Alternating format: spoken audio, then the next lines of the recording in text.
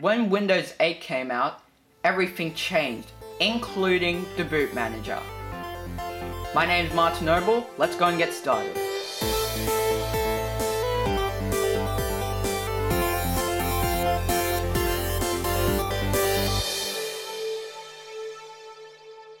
Hey guys, I'm going to be showing you the all-new Windows 8 boot manager.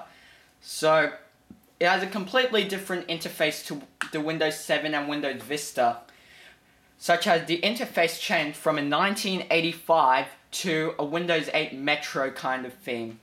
As you can see, I have 4 options, Windows 8.1 and some others, and it also tells you to choose. This boot manager also has the ability of keyboard, mouse, and tablets, so you can also do touchscreen. So I have a choice of 4 operating systems.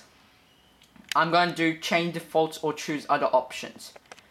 So you have 3 choices. You can change the timer, which you can either change from 5 minutes, 30 seconds, or 5 seconds, depending on what your choice is. But if you use command prompt, you could modify that as well. Now let's go back. You can choose a default operating system, and then if you choose a Windows 7, it will go back to the old Windows 7 boot manager. And then you can also choose other options, such as you can continue back to Windows 8.1, use a device, so I got all these devices over here, use another operating system, troubleshooting, which you have refresh, reset, or advanced options. Let's go into advanced options and startup settings. So it will tell you what settings it has, then click on restart. So now it's restarting. Now these are all the startup settings. You have about 9, and it's almost the same as Windows 7, except for the fact that it's now more Metro based. So press F10 for more options.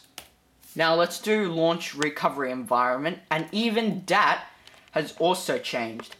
So now it says please wait while it loads the RAM drive, and that was quick. It already finished loading the RAM drive and loading into Windows 8's recovery mode, which is also based on the Metro boot manager. Like that. And then you have the choices, continue, use a device, etc. But let's go into troubleshoot. Now let's go into advanced options and try using command prompt. Now it's going to ask you for your username and password just for security purposes. And you can also change the keyboard layout. Over here we have the command prompt, as you can see. And then you can type in whatever, like the task manager, and you can even open Notepad if you want. And it shows a Windows 7 basic kind of theme. And then you also can turn off your PC if you don't want to use it anymore. Use a device, let's try this out, and go into EFI internal shell, because this is based on the VMware boot manager. VMware Fusion.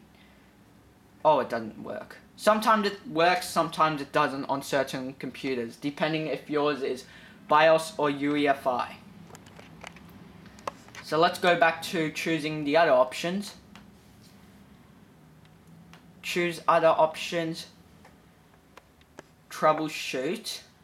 Actually no, let's just continue. If you click on continue, it will go straight into the login screen, and then you just go in, type your password, and then voila, you have logged in. You could also access the boot manager from start, so all you need to do is press start, go on change account picture, go back, as you can see on the left, go to update and recovery, click on recovery, advanced startup restart now. It will automatically log you out and take you back to the boot manager.